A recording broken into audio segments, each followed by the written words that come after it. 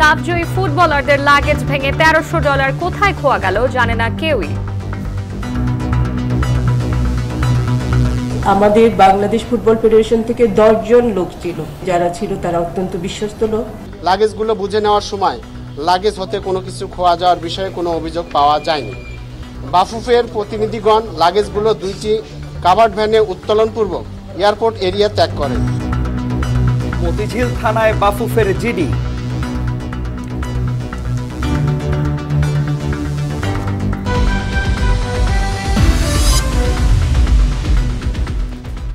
বাংলাদেশ বিমানবন্দর কর্তৃপক্ষ কিংবা বাফুফে সবাই বলছে তাদের হেফাজত থেকে সাফজয়ীদের টাকা খোয়া যায়নি।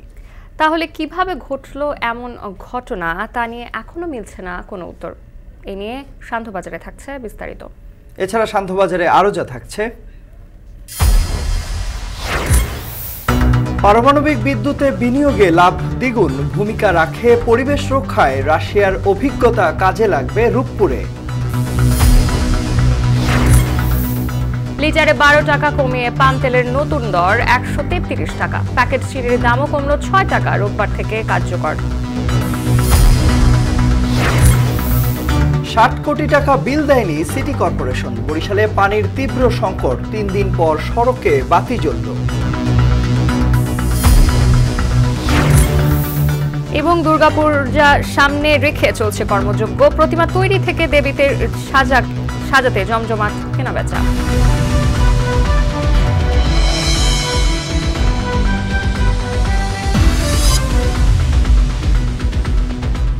স্বাগত সান্ধ্য বাজারের সঙ্গে রয়েছে আমি নাজমুন মিম এবং আমি তন্ময় কুমার রায়। এবারে বিস্তারিত। প্রায় একদিন পার হতে চললেও সাফজয়ী ফুটবলারদের টাকা খোয়া যাওয়ার ঘটনার কোনো কুল কিনারা হয়নি। দিনভর নানা বক্তব্য এলেও কিভাবে কখন এমন ঘটনা ঘটল, বাফুফে বিমানবন্দর কর্তৃপক্ষ কিংবা বিমান কর্তৃপক্ষ কেউই নিশ্চিত করে কিছু বলতে পারছে না। ছাদখোলা বাসে বা ভবনে নয়, বিমানবন্দরে এমন হতে পারে বলে সংবাদ সম্মেলনে ইঙ্গিত দিয়েছে বাফুফে।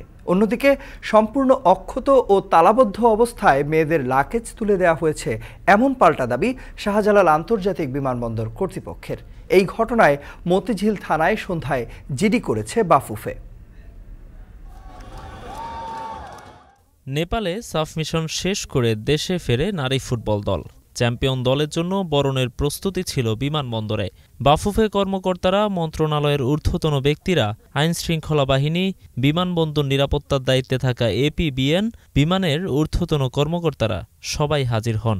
প্রচণ্ড ভিড় ঠেলে সাবিনা কৃষ্ণাদের বরণ করা হয়। বিমানবন্দরের বাইরে তখন হাজার হাজার উৎসুক জনতার ভিড় ঠেলে তাদের জন্য রাখা ছাদখোলা বাসে ওঠেন ফুটবলাররা। রাজধানীর সড়ক প্রদক্ষিণ করে 4 ঘন্টা পর বাফুফেতে পৌঁছান তারা। সব আনুষ্ঠানিকতা শেষে খেলোয়াড়রা নিজের রুমে যাবার পরই বেরিয়ে আসে লাগেজে নেই টাকা, ডলার আর উপহার সামগ্রী। এখানেই শেষ নয়, বেরিয়ে আসে আরও কয়েকজনের লাগেজের তালা ভাঙার খবর। বিমানবন্দরের এত নিরাপত্তা ভেদ করে কিভাবে ঘটল এই ঘটনা? আর এই চুরির ঘটনা যদি বিমানবন্দরে না হয় তবে পথে কিভাবে ঘটল? ফুটবলারদের লাগেজের দায়িত্ব কার উপর ছিল? যে গাড়িতে ওঠানো হয়েছিল সেখান থেকেই কি খোয়া গেছে? বাফুফের দাবি, লাগেজ গ্রহণ করা থেকে বাফুফে ভবনে পৌঁছানো পর্যন্ত সময়ে চুরি কিংবা ক্ষতির কোনো সুযোগ ছিল না। বিশ্বস্ত কর্মকর্তাদের কাঁধেই ছিল লাগেজের দায়িত্ব। আমাদের বাংলাদেশ ফুটবল ফেডারেশন থেকে 10 জন লোক ছিল এই লাগেজগুলোকে পিকআপ ভ্যানে পর্যন্ত নিয়ে আসার জন্য। সেখানে কোনো কিছু হওয়ার কোনো সুযোগ নেই এবং ফুটবল ফেডারেশন থেকে যারা ছিল তারা অত্যন্ত বিশ্বস্ত লোক। এটা আমরা কখনোই প্রত্যাশা করব না। তবে বিমানবন্দর কর্তৃপক্ষের দাবি, সেখানে এ ধরনের কোনো ঘটনাই ঘটেনি। কোনো বক্তব্য নয়, কেবল একটি বিবৃতিতেই তারা অবস্থান ব্যাখ্যা করলেন। দাবি করলেন সম্পূর্ণ অক্ষত এবং তালাবদ্ধ অবস্থায় লাগেজগুলো বুঝিয়ে দেয়া হয়েছে বাফুফের প্রোটোকল প্রতিনিধিদের হাতে। একই বক্তব্য দিয়েছে বাংলাদেশ বিমান কর্তৃপক্ষ। 8 নম্বর ব্যাগেজ বেল্টের মাধ্যমে 14টা 10 মিনিটে অত্যন্ত গুরুত্ব সহকারে সার্বক্ষণিক তদারকির মাধ্যমে ডেলিভারি দেওয়া হয়।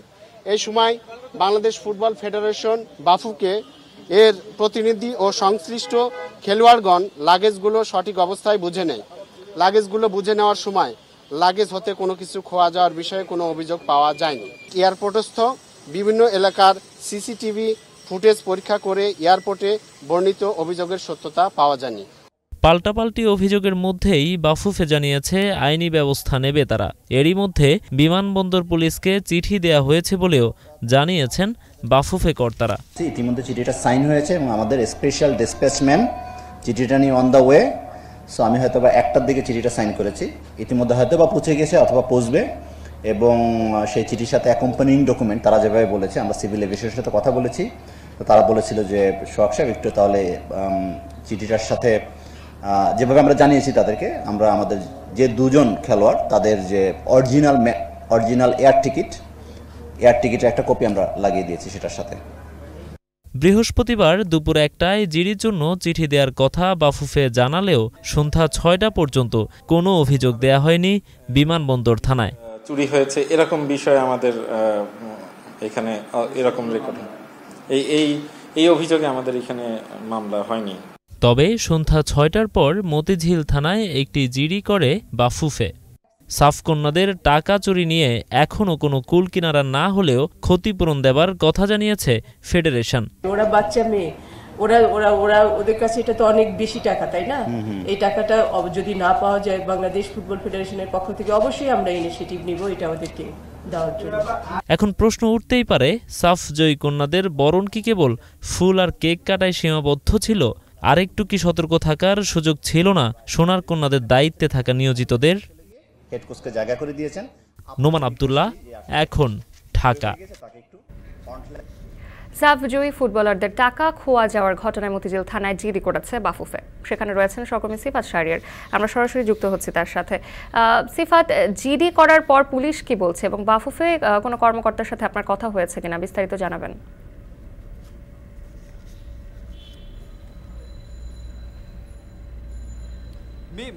বাফুফের কর্মকর্তারা এখানে এসেছেন এটা আমরা নিশ্চিত হয়েছি, এবং তারা বিকেল 5:30 সময় মতিঝিল থানায় এসে একটি সাধারণ ডায়েরি করেছেন। বাফুফের পক্ষ থেকে মিজানুর রহমান অপারেশন যিনি রয়েছেন তার নেতৃত্বে একটি লিগ্যাল টিম এখানে এসেছে। এখানকার দায়িত্বরত যে কর্মকর্তা রয়েছেন পুলিশ কর্মকর্তারা, তাদের সাথে আমরা কথা বলেছি, তারা নিশ্চিত করেছেন যে একটি সাধারণ ডায়েরি হয়েছে, এবং সাধারণ ডায়েরিটির বিষয়ে তারা আমাদেরকে যেটি জানিয়েছেন যে তাদের 2জন ফুটবলার, নারী ফুটবলার $1300 সহ কিছু জিনিসপত্র সেখানে লাগেজ থেকে হারানো গিয়েছে। তারা যখন নেপাল থেকে বাংলাদেশের শাহজালাল আন্তর্জাতিক বিমানবন্দরে পৌঁছেছেন, তারপরে সেখান থেকে যখন বাফুফে পর্যন্ত আসতে যে সময়টা ছিল সেই সময়টার মধ্যে হারানো গিয়েছে। বাফুফে বলছে এটি বিমানবন্দর থেকে হারানো গিয়েছে। বাফুফের দাবি যে তারা পুরো রাস্তায় তাদের ফুটবলারদের লাগেজ বিশ্বস্ত হাতেই ছিল, সেখান থেকে পথে হারানোর আসলে কোনো শঙ্কা নেই। এইদিকে বিমানবন্দরে যে কর্তৃপক্ষ রয়েছে শাহজালাল আন্তর্জাতিক বিমানবন্দরে, তারা বলছে যে তারা সিসিটিভি ফুটেজ চেক করেছেন এবং তারা তাদেরকে নিশ্চিত করেছে যে তারা তালাবদ্ধ অবস্থায় সম্পূর্ণ অক্ষত অবস্থায় লাগেজগুলো যে বাফুফের কর্মকর্তারা রয়েছেন তাদের হাতে হস্তান্তর করেছে। বিমানবন্দর কর্তৃপক্ষের দাবি সেখান থেকে কিছু চুরি বা সেখান থেকে হারানোর কোনো সম্ভাবনা নেই এবং তারা এটি নিশ্চিত করছেন। বাফুফে বলছেন যে তারা বিমানবন্দর থানাকে একটি চিঠি দিয়েছেন, তারপরে আজ বিকেল 5:30 একটি মিজানুর রহমানের নেতৃত্বে একটি লিগ্যাল টিম বাফুফে থেকে মতিঝিল থানায় এসে একটি সাধারণ ডায়েরি করেছেন, এবং এখানকার যে পুলিশ কর্মকর্তারা রয়েছেন তারা বলছেন যে তারা এই সাধারণ ডায়েরি অনুযায়ী তারা তদন্ত কাজ শুরু করবে এবং সে অনুযায়ী তারা বাফুফেকে জানাবেন। এবং বাফুফের পক্ষ থেকে আসলে আমরা এখানে এসে বাফুফের পক্ষ থেকে কাউকে পাওয়া যায়নি। এই ছিল মতিঝিলের থানা থেকে আমার কাছে সর্বশেষ। আমাদের সাথে যুক্ত হয়েছিলেন সিফাত শাহরিয়ার মতিঝিল থানা থেকে, এবং সেখানে জানাচ্ছিলেন বিস্তারিত সবশেষ বাফুফের জিডি করার বিষয়ে। যে কোনো অর্জন সম্মানের, সেই সম্মান বয়ে আসলো দেশের নারী ফুটবলারদের কল্যাণে। তবে কি সেই জয়ী তাদের যোগ্য সম্মান দেয়নি বাফুফে? তানভীর হাসানের প্রতিবেদনে জানবো বিস্তারিত। সে নিজে ক্যাপ্টেন্সি করে এবং টিম খেলায়, and she's fantastic. She's the best woman footballer this country has ever produced.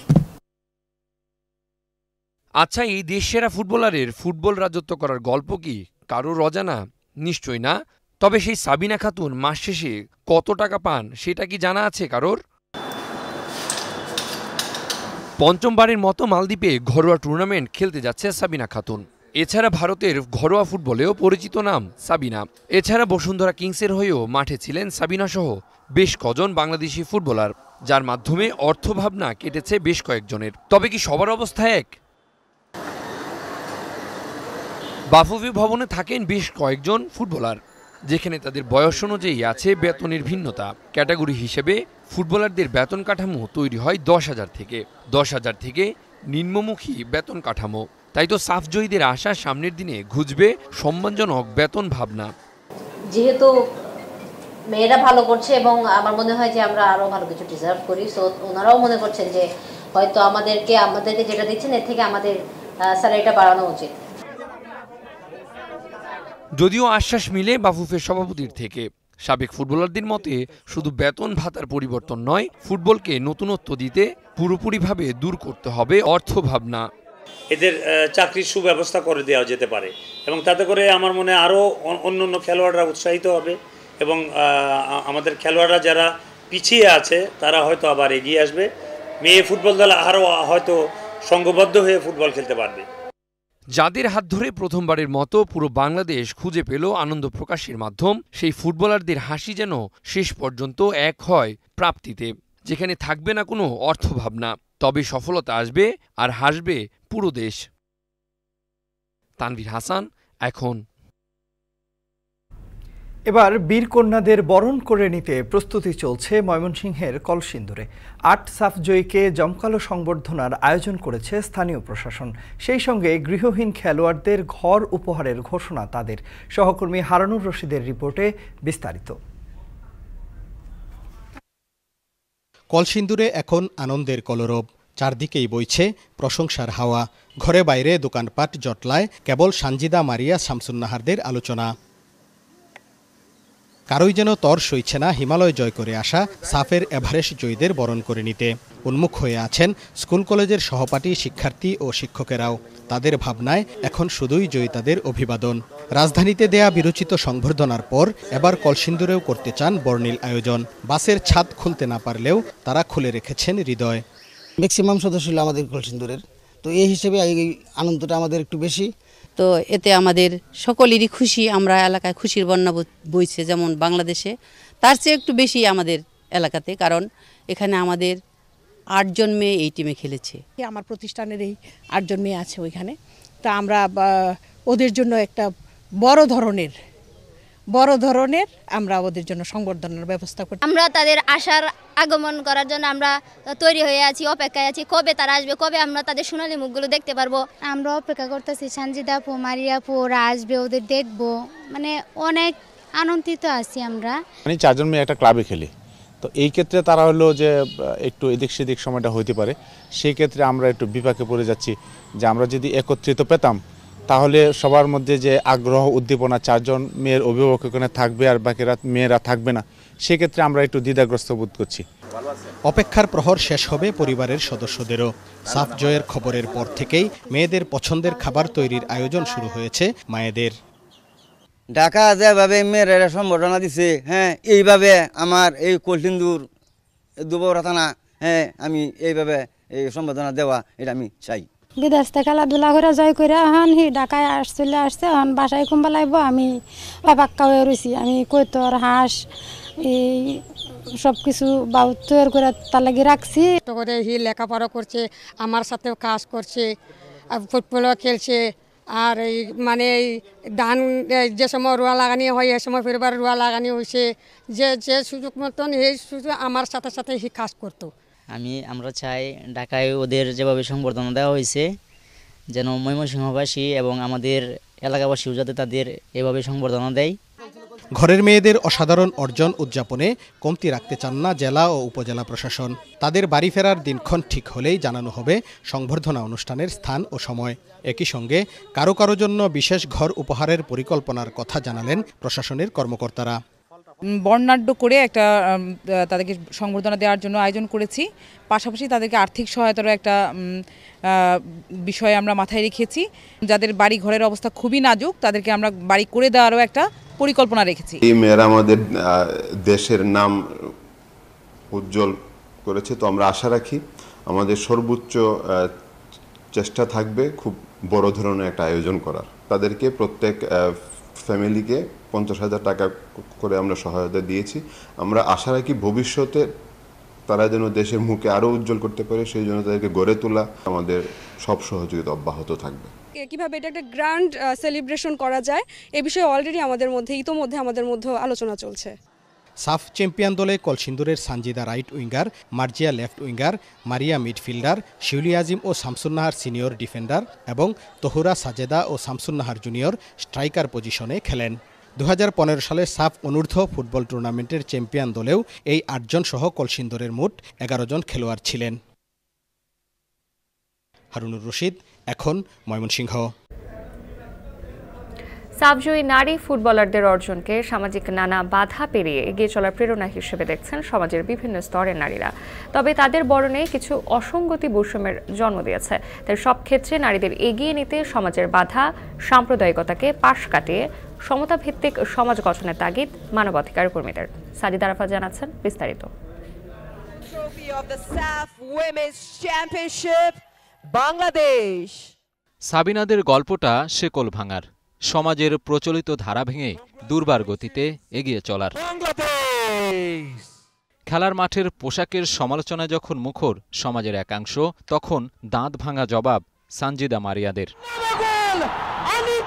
বন্ধুর পথ, তির্যক মন্তব্য, সামাজিক বাধা পেরিয়ে শিরোপা জয় করে ফেরে কলসিন্দুর, পালিচড়াসহ প্রত্যন্ত গাঁয়ের মেয়েরা। হিমালয় জয় করে বিরচিত সংবর্ধনা আর শুভেচ্ছায় সিক্ত হয় বাংলার দামাল মেয়েরা। তাদের এই অর্জন যেন অনুপ্রেরণার আধার, চার দেয়ালের বাধা পেরিয়ে এগিয়ে যাওয়ার মূল মন্ত্র। আমরা দেখি নারীদের ক্ষেত্রে যে বাধাটা, সেটা দিন দিন আরও বেশি, নারীরা বেশি স্বাধীনতা পেতে শুরু করেছে। তাদের যে বাধাটা তারা অতিক্রম করতে সফল হচ্ছে। একটা অ্যাচিভমেন্ট হয়েছে, এটা মেয়ে করেছে না ছেলে করেছে সেটা না দেখে আমরা যদি দেখি যে কোনো মানুষ করেছে, বাংলাদেশের মানুষ করেছে, তাহলে আমার মনে হয় ব্যাপারগুলো আরও স্মুথ হয়ে যাবে। স্বর্ণজয়ী জয়িতাদের জয়ে উদ্বেলিত 56,000 বর্গমাইলের বাংলাদেশ। পুরো দেশ তাদের বরণ করে নিলেও ফুটবলের অভিভাবক সংস্থা বাফুফের অসঙ্গতি চোখে পড়ে সাবিনা সানজিদাদের বরণে। নারী বলেই কি এই অনাগ্রহ? যে বাংলাদেশ ফুটবল ফেডারেশন, এটার খোলনলচে সম্পর্কে হয়তো আমরা জানি না, সবাই টুকরো টুকরো সংবাদ পাচ্ছি। তবে এতটুকু পরিষ্কার যে পুরুষ এবং নারী ক্রীড়াবিদদের আয় বা তাদের যে সুযোগ সুবিধা প্রাপ্তি, তাদের যে ট্রেনিং, এমনকি বিজয়ের পরেও তাদের যে অভ্যর্থনা বা তাদেরকে কেন্দ্র করে তাদের যেটুকুন পারিশ্রমিক বা পুরস্কার প্রাপ্তি, সব কিছুর ভেতরে একটা অসামঞ্জস্য। গৃহস্থালী থেকে শুরু করে হিমালয় চূড়া জয়, মাঠের ফুটবল কিংবা ক্রিকেট, সব ক্ষেত্রেই দৃশ্যমান নারীরা। কিন্তু ছাদ খোলা বাসের মতো কতটা মুক্ত তাদের জীবন? পশ্চাৎপদ কুসংস্কারাচ্ছন্ন সাম্প্রদায়িকতা থেকে মুক্তি মিলল কতটুকু? আমরা দেখে থাকি যে কতগুলো জায়গায় হচ্ছে নারীরা অনেক এগিয়ে গেছে, মানে কিছু কিছু জায়গায় আমরা দেখতে টপ লেভেলে বেশ এগিয়ে গেছে। কিন্তু নিজের যদি আমি তৃণমূল বলি, তাহলে আপনি যদি অনেকে বলে থাকেন যে ওখানে অর্থনৈতিকভাবে তারা এগিয়েছে, কিন্তু অর্থনৈতিক যে ক্ষমতা যেটাকে বলা হয় সেটা কিন্তু তাদের নিয়ন্ত্রণে নাই। তো এই জায়গা থেকে মুক্ত হওয়ার যে পথটা, সেটা হচ্ছে আমাদের মন মানসিকতা চেঞ্জ করা বা পরিবর্তন করার যে বিষয়টা, সেটা রাষ্ট্রকে এগিয়ে আসতে হবে। অপমান ও বঞ্চনার বিরুদ্ধে লড়াই করে মূলধারায় জায়গা করে নেয়া এই নারীদের পথ হোক ভয় ডরহীন, এমন প্রত্যাশায় কবিগুরুর ভাষায় বলতে হয়, মুক্ত করো ভয়, আপনা মাঝে শক্তি ধরো, নিজেরে করো জয়। সাজিদা আরাফাত, এখন, ঢাকা। সান্ধ্য বাজারে আরো থাকছে। পশ্চিমবঙ্গে পিকে হালদারের জেল হেফাজতের মেয়াদ বাড়ল, আইন অনুযায়ী বাংলাদেশে ফেরানোর সুযোগ রয়েছে, জানালো ইডি।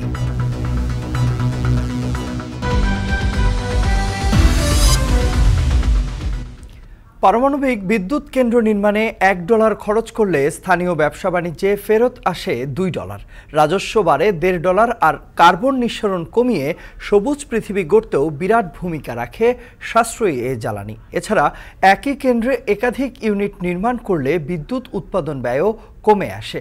রাশিয়ার লেনিনগ্রাদ পারমাণবিক বিদ্যুৎ কেন্দ্র যেন এই বাস্তবতার আদর্শ এক উদাহরণ, যেখানে অভিজ্ঞতা নিতে পারে বাংলাদেশের রূপপুর প্রকল্প। এ নিয়ে ধারাবাহিক প্রতিবেদনের প্রথম পর্ব আজ। আরও জানাচ্ছেন ইব্রাহিম পাঠান।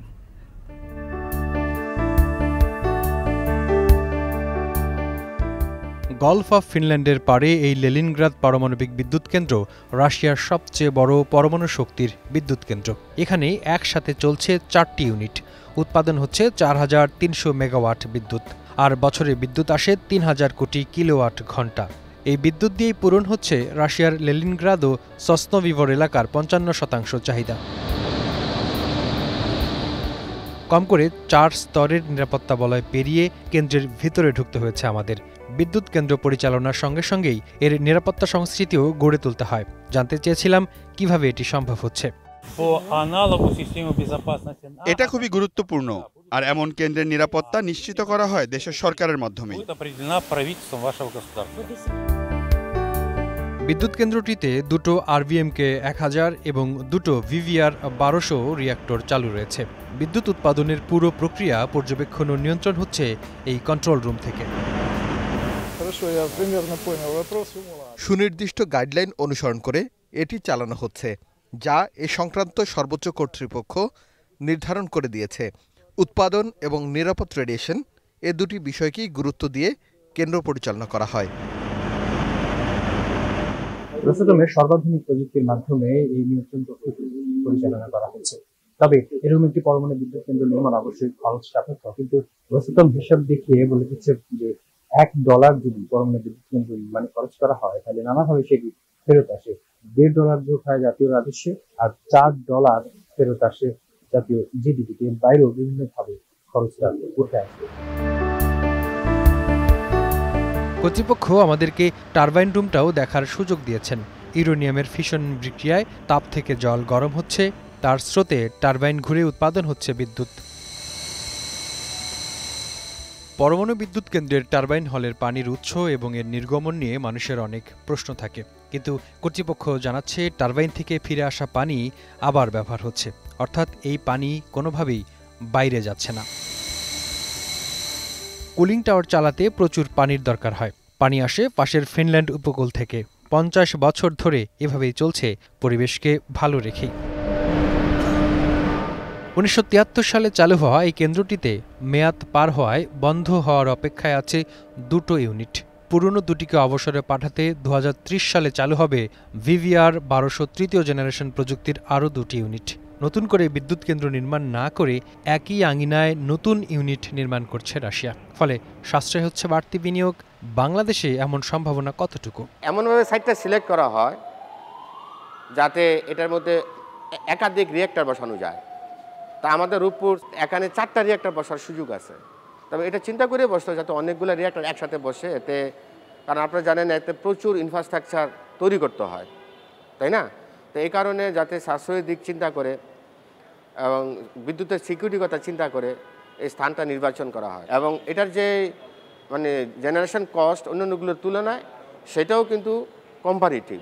যে আমরা মনে করি যে সাইজ বাড়লে অত অনেক ধরনের কষ্ট বেড়ে যেতে পারে, কিন্তু সেটা সেই তুলনায় না, যার কারণে এটার অনেকগুলা ভালো দিক আছে। খরচ কমানোর পাশাপাশি ক্ষতিকর কার্বন মুক্ত পৃথিবী গড়তেও পরমাণু বিদ্যুৎ কেন্দ্রের অবদান অনন্য। রোসাটমের তথ্য বলছে তাদের প্রযুক্তির মাধ্যমে পৃথিবীব্যাপী নির্মাণ করা পরমাণু বিদ্যুৎ কেন্দ্রগুলো 20 কোটি টন ক্ষতিকর কার্বন ডাই অক্সাইড নির্গমন থেকে পৃথিবীকে রক্ষা করছে। আর এই পরিমাণ 5.7 কোটি গাড়ি যে পরিমাণ কার্বন নিঃসরণ করে তার সমান। ইব্রাহিম পাঠান, এখন লেনিনগ্রাদ পরমাণু বিদ্যুৎ কেন্দ্র, রাশিয়া। নিরাপদ ও উপযুক্ত বাসস্থান প্রতিটি মানুষের মৌলিক অধিকার। তাই গৃহহীন থাকার কষ্ট দূর করতে বিশ্ব নেতাদের এই বিষয়ে আরও নজর দেওয়ার আহ্বান জানিয়েছেন প্রধানমন্ত্রী শেখ হাসিনা।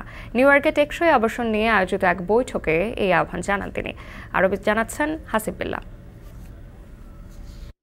মানুষের মৌলিক চাহিদাগুলোর একটি বাসস্থান। তবে নিরাপদ ও টেকসই বাসস্থানে এখনও পিছিয়ে বিশ্বের বিভিন্ন দেশ। নিউ ইয়র্কে জাতিসংঘের সাধারণ অধিবেশনে যোগ দিয়েছেন বিশ্ব নেতারা। সেখানে টেকসই আবাসনের ওপর আয়োজিত উচ্চ পর্যায়ের এক বৈঠকে বিভিন্ন দেশ ও সংস্থার প্রধানরা অংশ নেন। বৈঠকে প্রধানমন্ত্রী শেখ হাসিনা বলেন, বাসস্থান শুধু একটি থাকার জায়গা নয়, মানুষের অর্থনৈতিক স্বাধীনতা অর্জন এবং মর্যাদা নিয়ে বেঁচে থাকার প্রতীক। উন্নত ও উন্নয়নশীল বিশ্ব গৃহহীনতার অভিশাপে ভুগছে বলে মনে করেন বাংলাদেশের সরকার প্রধান। নিজেদের সক্ষমতা দিয়েই এই অভিশাপ দূর করা সম্ভব বলে জানান তিনি। House is the most basic need of every citizen of the country. It creates opportunities for fulfilling other needs. বাংলাদেশে গৃহহীনদের জন্য নেয়া তার সরকারের উদ্যোগ তুলে ধরেন প্রধানমন্ত্রী Sheikh Hasina. My government put the most sincere effort to ensure free of cost housing for all. Our coverage area is not only the cities, rather than it includes every village, town, district, island, hilly region of the country. প্রধানমন্ত্রী জানান, গত 18 বছরে 5 লাখেরও বেশি ঘর নির্মাণ করে 35 লাখ গৃহহীন মানুষের থাকার ব্যবস্থা করেছে সরকার। বর্তমানে আরও 40,000 ঘর নির্মাণের কাজ চলছে বলেও জানান প্রধানমন্ত্রী Sheikh Hasina. 18 years we have accommodated Hasib বিল্লাহ, এখন ঢাকা। শান্তো বাজারের এ পর্যায়ে সময় হলো ছোট্ট একটি বিরতিতে যাবার। ফিরছি একটু পর, সঙ্গে থাকুন।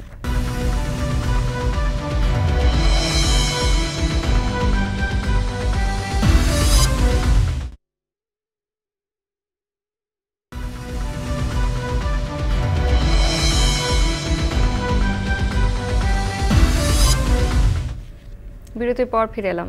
আপনারা দেখছেন শান্তো বাজার। 9টি পণ্যের দাম নির্ধারণের অংশ হিসেবে এবার চিনি ও পাম তেলের দাম বেঁধে দিয়েছে সরকার। লিটারে 12 টাকা কমিয়ে পাম তেলের নতুন দর 133 টাকা নির্ধারণ করা হয়েছে। প্যাকেট চিনির দামও কমল 6 টাকা পর্যন্ত। এখন প্যাকেট চিনি বিক্রি হবে 89 টাকা। এছাড়া এ বিষয়ে আজ বিকেলে প্রজ্ঞাপন জারি করেছে বাণিজ্য মন্ত্রণালয়। আগামী রোববার থেকে এই দর কার্যকর হবে। বিস্তারিত প্রতিবেদনে। 3টি পণ্যের সর্বোচ্চ খুচরা মূল্য নির্ধারণ করে দিয়েছে বাণিজ্য মন্ত্রণালয়। আজ এক প্রজ্ঞাপনে তারা খোলা পাম সুপার, খোলা পরিশোধিত চিনি ও পরিশোধিত প্যাকেটজাত চিনির সর্বোচ্চ খুচরা দাম নির্ধারণ করে দিয়েছে। খোলা পাম সুপার তেলে নতুন দাম লিটার প্রতি সর্বোচ্চ 133 টাকা, প্রতি কেজি পরিশোধিত খোলা চিনি 84 টাকা ও পরিশোধিত প্যাকেটজাত খোলা চিনির দাম 89 টাকা নির্ধারণ করা হয়েছে। 25 সেপ্টেম্বর এই মূল্য কার্যকর হবে। বাংলাদেশ ট্রেড অ্যান্ড ট্যারিফ কমিশনের সুপারিশ অনুযায়ী এই দাম নির্ধারণ করে দেয়া হয়েছে। সর্বোচ্চ খুচরা মূল্যের পাশাপাশি এসব পণ্যের মিলগেটের মূল্য ও পরিবেশক মূল্য নির্ধারণ করে দেয়া হয়েছে। এর আগে গত 30 আগস্ট বাণিজ্য মন্ত্রণালয় জানায়, চাল, আটা, ময়দা, ভোজ্য তেল, চিনি, মসুর ডাল, সিমেন্ট রড সহ মোট 9টি পণ্যের দাম নির্ধারণ করে দেবে সরকার। এসব পণ্যের যৌক্তিক দাম কত হওয়া উচিত তা ঠিক করা হবে পরবর্তী 15 দিনের মধ্যে। সম্প্রতি ট্যারিফ কমিশন বাণিজ্য মন্ত্রণালয়ে একটি প্রতিবেদন পাঠায়। এর আলোকে মন্ত্রণালয় এই দাম নির্ধারণ করেছে। তানজিম শাফিন, এখন। প্রায় 3 দিন বন্ধ থাকার পর সন্ধ্যা থেকে বরিশাল সিটি কর্পোরেশনের সড়কে বাতি জ্বলেছে। তবে নগরীর অনেকগুলো ওয়াটার পাম্প স্টেশনের বিদ্যুৎ সংযোগ এখনও বিচ্ছিন্ন, ফলে বন্ধ রয়েছে পানি উত্তোলন ও সরবরাহ। এতে নগর জুড়ে পানির তীব্র সংকট দেখা দিয়েছে। প্রায় 60 কোটি টাকা বকেয়া থাকায় মঙ্গলবার থেকে সংযোগ বিচ্ছিন্ন করে বিদ্যুৎ বিভাগ। সঠিক সময়ে নগর কর্তৃপক্ষের বিল দিতে না পারার ব্যর্থতার মাসুল গুনছেন সাধারণ মানুষ। বিস্তারিত প্রতিবেদনে। 2 দিন ধরে ঘরে পানি নেই, তাই অপেক্ষা কখন আসবে সিটি কর্পোরেশনের গাড়ি। কয়েক ঘন্টা অপেক্ষার পর অবশেষে দেখা মিলল কাঙ্ক্ষিত গাড়ির। সারিবদ্ধভাবে রাখা হয় কলসি, ড্রাম কিংবা গ্যালন। পানির জন্য আনা পাত্র পূর্ণ করেই বাসায় ফেরেন বাসিন্দারা।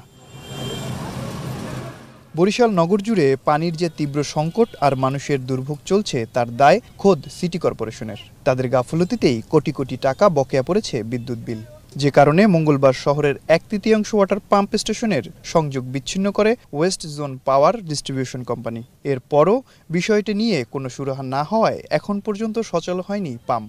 এতে 3 দিন ধরে বন্ধ পানি উত্তোলন। সরবরাহ না থাকায় সংকট যেন বেড়েই চলেছে। এই দুর্ভোগের দ্রুত সমাধান চান সাধারণ মানুষ। আজ 2-3 দিন ধরে পানি পড়ে না, হয়তো লাইন নেই, এই লাইনের সমস্যা, এর মানে সাপ্লাই করে সিটি কর্পোরেশনের পানি যায় না। আমার কলে 2 দিন ধরে পানি আয় না, পানি বেগুন মানুষ মরতে আছে। এদিকে বিদ্যুতের সংযোগ ফেরেনি সড়কবাতিতেও, তাই সন্ধ্যা নামলেই বরিশাল নগরীর আগের মতো সড়কবাতি আর জ্বলছে না।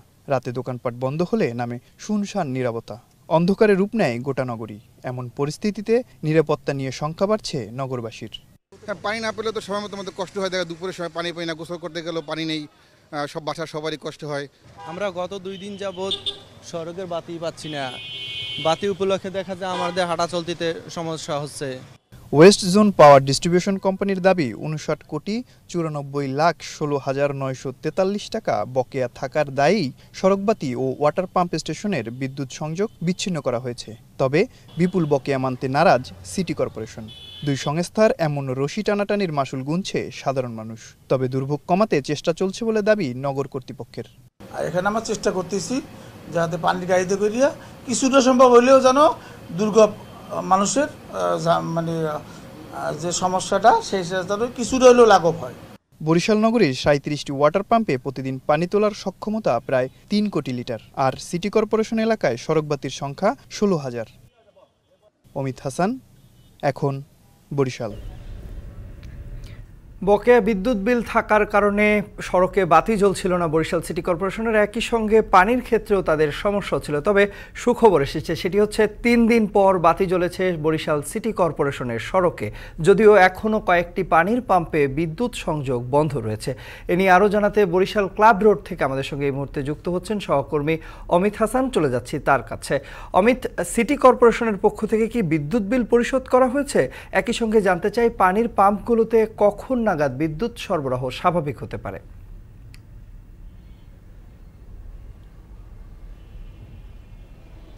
ধন্যবাদ তন্ময়। আপনি যেমনটি বলছিলেন, আসলে 3 দিন পরে কিন্তু বরিশালের সড়কগুলোতে আলো জ্বলে উঠেছে এবং সড়কগুলো কিন্তু আলোকিত হয়েছে। তো আমরা এ বিষয়ে বিদ্যুৎ বিভাগের যে তত্ত্বাবধায়ক প্রকৌশলী রয়েছেন তারিকুল ইসলাম, তার সাথে কিছুক্ষণ আগে কথা বলার চেষ্টা করেছি। তিনি আমাদেরকে জানিয়েছেন যে বিদ্যুৎ বিচ্ছিন্ন করার পরে এখন পর্যন্ত কোনো বিদ্যুৎ বিল পরিশোধ করা হয়নি। তবে কিভাবে এই আলো জ্বলছে তাও কিন্তু সঠিক কোনো তথ্য আমরা এখন পর্যন্ত কিন্তু পাইনি। আরেকটা বিষয় বলতে চাই যে আমরা সিটি কর্পোরেশনের পানি সরবরাহ বিভাগের সাথে কথা বলেছি। তারা আমাদেরকে জানিয়েছেন যে পানির পাম্পে এখন পর্যন্ত কোনো ধরনের বিদ্যুৎ সংযোগ কিন্তু এখন পর্যন্ত দেয়া হয়নি। তবে সিটি কর্পোরেশনের কাছে আমরা আরও জিজ্ঞেস করেছিলাম যে সড়কের বাতিগুলো জ্বলছে এটা কিভাবে সম্ভব হয়েছে, সে ব্যাপারেও কোনো সঠিক তথ্য আমরা এখন পর্যন্ত পাইনি।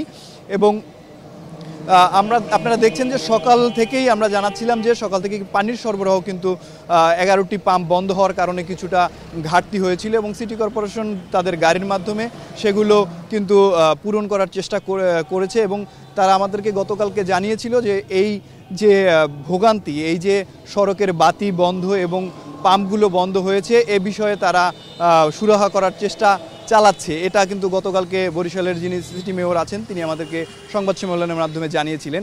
তো এখন পর্যন্ত কিছুক্ষণ আগে আমরা দেখেছি যে প্রায় সবগুলো সড়কের বাতি কিন্তু জ্বলে উঠেছে। এই যে জ্বলে উঠেছে, আসলে বিদ্যুৎ বিভাগের সাথে আমরা আরও একটু কথা বলেছিলাম যে কোনো ধরনের বিদ্যুৎ বিল আসলে পরিশোধ করা হয়েছে কিনা, কিন্তু সে বিষয়ে তত্ত্বাবধায়ক প্রকৌশলী যিনি রয়েছেন তিনি আমাদেরকে জানিয়েছেন যে আসলে বিদ্যুৎ বিচ্ছিন্ন করার পর কোনো ধরনের কিন্তু বিদ্যুৎ বিল এখন পর্যন্ত পরিশোধ করা হয়নি। তবে এ বিষয়ে পরবর্তী যে খবর থাকবে সেটা আপনাদের সাথে আমরা তখন যুক্ত হয়ে আসলে জানাবো। এখন পর্যন্ত এই বিষয়ে এই ছিল আমার কাছে সর্বশেষ। তন্ময়, বরিশালের সড়কে বাতি জ্বলেছে, কিন্তু কিভাবে এই বাতি জ্বললো সে বিষয়ে নির্ধারিত যে কর্তৃপক্ষ রয়েছে তারা সে ব্যাপারে কিছুই জানাতে পারেনি, এমনটাই জানাচ্ছিলেন বরিশাল থেকে সহকর্মী অমিত হাসান। সান্ধ্য বাজারে আরও থাকছে। অস্ট্রেলিয়ার তাসমানিয়া উপকূলে আটকা পড়ে মারা গেছে 200 তিমি। বাকি তিমিদের সাগরে ফেরাতে উদ্ধারকর্মীদের আপ্রাণ চেষ্টা।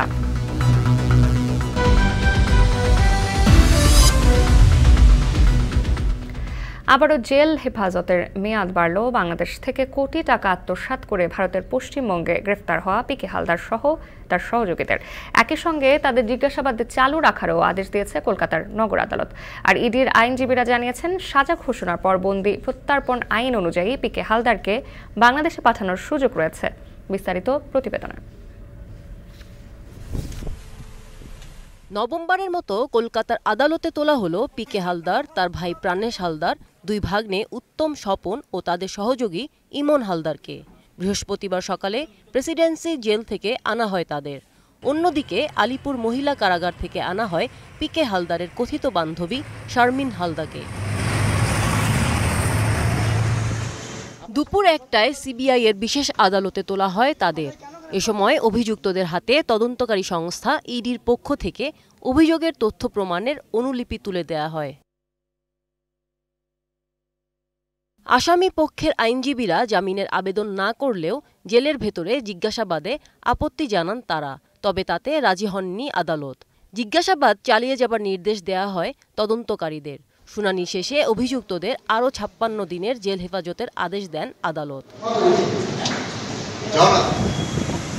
গত 14ই মে পশ্চিমবঙ্গের উত্তর 24 পরগনা থেকে গ্রেপ্তার করা হয় পিকে হালদার সহ 6 জনকে। তাদের বিরুদ্ধে মানি লন্ডারিং অ্যাক্টে অভিযোগ আনে ভারতের অর্থনৈতিক দুর্নীতি বিষয়ক তদন্তকারী সংস্থা ইডি। মামলার 53 দিনের মধ্যে চার্জশিটও জমা দেয় তারা। আরও তথ্য প্রমাণ সংযুক্ত করে সাপ্লিমেন্টারি চার্জশিটও দেবার পরিকল্পনা রয়েছে তাদের।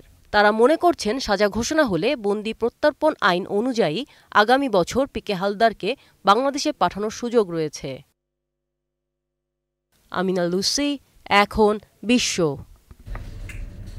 শান্ত বাজারে নিচ্ছি আরেকটি বিরতি, ফিরছি একটু পর, সাথেই থাকুন।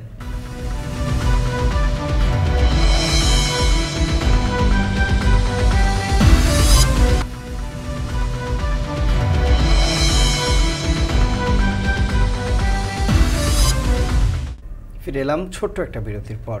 আপনারা দেখছেন শান্ত বাজার। আর কিছুদিন পরেই সনাতন ধর্মাবলম্বীদের সবচেয়ে বড় ধর্মীয় উৎসব দুর্গাপূজা। উৎসব ঘিরে চলছে প্রস্তুতি, সেই সঙ্গে প্রতিমা তৈরিতে শিল্পীদের ব্যস্ততা বেড়েছে কয়েক গুণ। দুর্গোৎসব প্রস্তুতির আরও জানিয়েছেন সিরাজগঞ্জ থেকে রিফাত রহমান এবং ব্রাহ্মণবাড়িয়া থেকে আজিজুল সঞ্জয়। সনাতন ধর্মাবলম্বীদের সবচেয়ে বড় উৎসব শারদীয় দুর্গা উৎসবের শেষ মুহূর্তের প্রস্তুতি চলছে সিরাজগঞ্জে। আমরা এখন রয়েছি সিরাজগঞ্জের কামারখন্দ উপজেলার ভদ্রঘাটের পালপাড়া এলাকায়।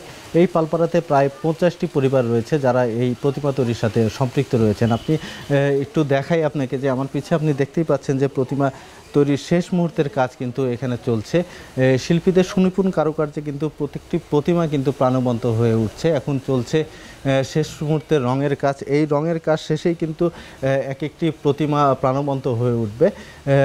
আপনাকে একটি বিষয় জানিয়ে রাখি যে এই সিরাজগঞ্জের পালপাড়া থেকেই কিন্তু সিরাজগঞ্জের যেগুলো পুজো মণ্ডপ রয়েছে সেগুলোতে এই প্রতিমাগুলো সরবরাহ করা হয়ে থাকে। এবছর সিরাজগঞ্জের এই পালপাড়াতে প্রায় 200টির বেশি প্রতিমা তৈরি হচ্ছে এবং এক একটি প্রতিমা 10,000 টাকা থেকে শুরু করে প্রায় 70,000 টাকা পর্যন্ত কিন্তু এই প্রতিমাগুলো তৈরি করা হচ্ছে। এছাড়াও এই প্রতিমাগুলো সিরাজগঞ্জের যে পার্শ্ববর্তী জেলাগুলো রয়েছে নাটোর, পাবনা, টাঙ্গাইল, বগুড়া, এগুলো জেলাতেও কিন্তু এই প্রতিমাগুলো তারা সরবরাহ করে থাকেন। আমি জেলা পূজা উদযাপন পরিষদের সভাপতি সন্তোষ কুমার কানোর সাথে কথা বলেছি। তিনি আমাদেরকে যেমনটি জানিয়েছেন যে এবছর সিরাজগঞ্জ জেলায় 537টি পূজা মণ্ডপে দুর্গাপূজার আয়োজন করা হচ্ছে। এছাড়াও যে মণ্ডপগুলো রয়েছে সেগুলো মণ্ডপগুলো কিন্তু বর্ণিল সাজে সাজানো হলেও কিন্তু সীমিত পরিসরে তারা এবার আলোকসজ্জা করবেন বলে আমাদেরকে তারা জানিয়েছেন। তবে পুলিশ সুপারের সাথে আমি কথা বলেছি, তিনি আমাদেরকে যেমনটি জানিয়েছেন যে এবছর দুর্গা উৎসবকে কেন্দ্র করে কয়েক দফায় কিন্তু সিরাজগঞ্জে পূজা উদযাপন পরিষদের নেতৃবৃন্দের সাথে তারা সমন্বয় করে বৈঠক করেছেন। এছাড়া যাতে কোথাও কোনো অপ্রীতিকর ঘটনা না ঘটে সেক্ষেত্রে কিন্তু তারা আসলে প্রত্যেকটি মণ্ডপে কিন্তু সিসিটিভির আওতায় আনার তারা চেষ্টা করে যাচ্ছেন। তো আমার কাছে সিরাজগঞ্জ থেকে এই ছিল দুর্গা উৎসবের প্রস্তুতির খবর। ব্রাহ্মণবাড়িয়া থেকে পূজার প্রস্তুতির খবর জানাবেন আমাদের সহকর্মী আজিজুল সঞ্জয়। ধন্যবাদ রিফাত। করোনা পরিস্থিতি নিয়ন্ত্রণে থাকায় এবার ব্রাহ্মণবাড়িয়াতেও কিন্তু অনেকটা বর্ণিলভাবে শারদীয় দুর্গোৎসবের আয়োজন করা হচ্ছে। ইতিমধ্যে দেবী দুর্গাকে বরণের যে প্রস্তুতি মণ্ডপে মণ্ডপে সেটিও কিন্তু শুরু হয়ে গিয়েছে। এবার জেলায় 604টি মণ্ডপে এই পূজা অনুষ্ঠিত হবে এবং সবগুলো মণ্ডপের জন্য প্রতিমা তৈরির কাজও কিন্তু প্রায় শেষ। এখন আসলে যে রং তুলির যে কাজটি চলছে সেটি আরও 2 থেকে 3 দিন চলবে এবং এরপরেই কিন্তু এই প্রতিমাগুলো বিক্রি বা হস্তান্তরের যে প্রক্রিয়াটি সেটি কিন্তু তারা শুরু করে দেবেন। সর্বনিম্ন 40,000 থেকে শুরু করে সর্বোচ্চ 2 লাখ টাকা পর্যন্ত মূল্যের প্রতিমা কিন্তু তারা মণ্ডপগুলোর জন্য তৈরি করেছেন। তারা যেটি বলছেন যে এবার নিরাপত্তার স্বার্থে তারা সবকটি মণ্ডপেই কিন্তু ক্লোজ সার্কিট ক্যামেরা ব্যবস্থা রাখবেন। আমরা জানতে পেরেছি জেলার অতিরিক্ত পুলিশ সুপার মোল মোহাম্মদ শাহিন যেটি আমাকে জানিয়েছেন যে এবছর মণ্ডপগুলোতে পোশাকধারী পুলিশের পাশাপাশি কিন্তু সাদা পোশাকের পুলিশ সহ বিজিবি এবং র্যাব সদস্যরা কিন্তু দায়িত্ব পালন করবেন। তো আমার কাছে এই ছিল ব্রাহ্মণবাড়িয়া থেকে শারদীয় দুর্গোৎসবের আয়োজন এবং প্রস্তুতির সর্বশেষ খবর। প্রতিমা তৈরি থেকে শুরু করে দেবী দুর্গার সাজসজ্জা পর্যন্ত যেন এক বিশাল কর্মযজ্ঞ। তাই তো একে ঘিরে চাঙ্গা হয়ে উঠেছে পুজোর বাজার। বিস্তারিত চন্দ্রিমা চৌধুরীর প্রতিবেদনে। শরতের আকাশ বলছে দুর্গা আসছে, বাতাসেও যেন সেই গন্ধই ভাসে।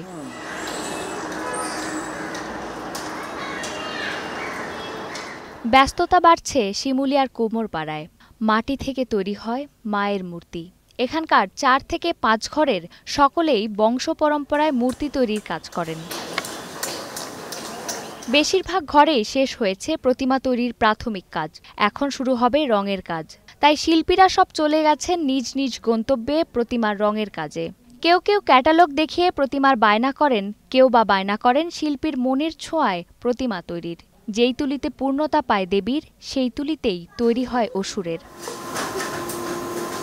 সনাতন পাল 26 বছর ধরে বংশ পরম্পরায় প্রতিমা তৈরির কাজ করেন। তার নিজস্ব কোনো কারখানা নেই, বায়না পেলে যে সেখানেই প্রতিমা তৈরির কাজ করেন। তবে আগের বছরের তুলনায় এবছর পেয়েছেন বেশি অর্ডার। এই সিজনটাই হলো মেন, মানে এই 3-4 মাস কাম করলে সারা বছর আমাদের এই সংসার এইটার উপরেই চলতে হয়। লেবার খরচ আছে আমাদের, তাতে 10 থেকে 11,000 টাকা খরচ হয়। রং খরচ, মানে রঙের দিকে যাইতে হয়, আর রঙে তো সব রং বাইরের থনে আসে। শ্রীরামচন্দ্র রাবণ বধের জন্য অকালে দেবী দুর্গার পূজা করেছিলেন শরৎকালে। সেই থেকে বাঙালি হিন্দু সম্প্রদায়ের অশুভ শক্তির বিনাশ ও শুভ শক্তি প্রতিষ্ঠার আশায় অকাল বোধনে দেবী দুর্গার পূজা করা হয়। তবে বাংলার অর্থনীতির সাথে দেবী পূজার রয়েছে এক বিশাল অর্থনৈতিক যোগসূত্র।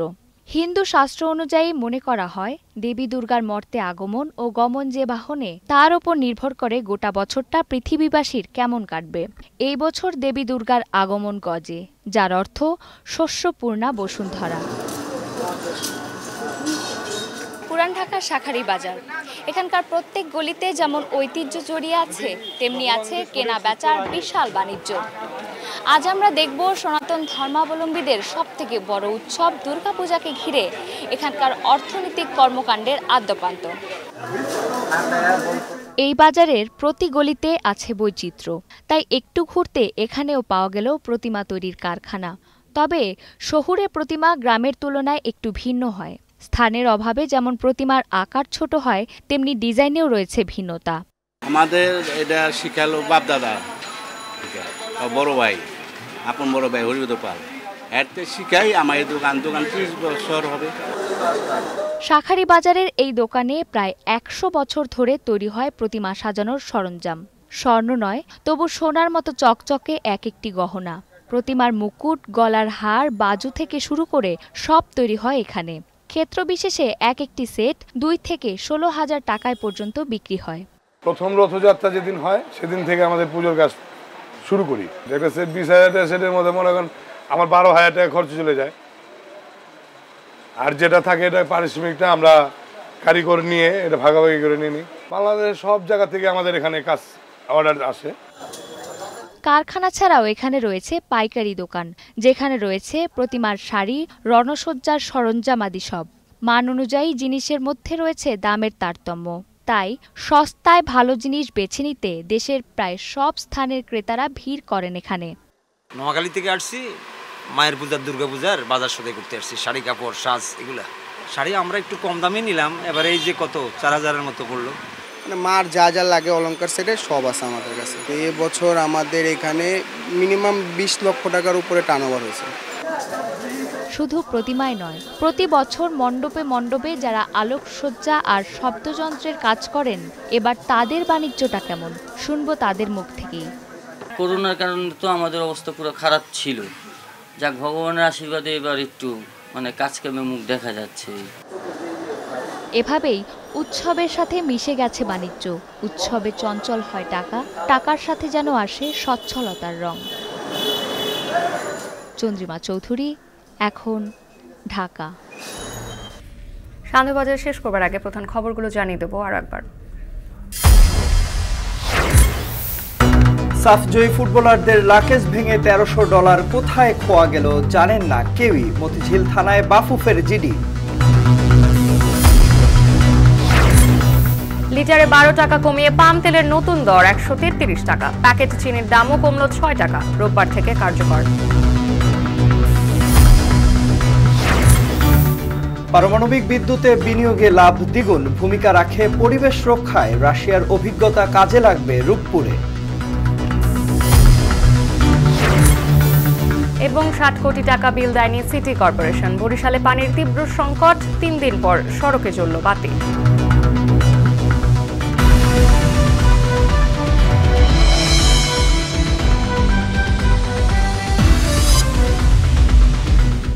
শেষ করছি শান্ত বাজার। এখন টেলিভিশন ফেসবুকে দেখতে ভিজিট করুন facebook.com/tv.ekhon। আর ইউটিউবে দেখতে ভিজিট করতে হবে youtube.com/c/ekhon।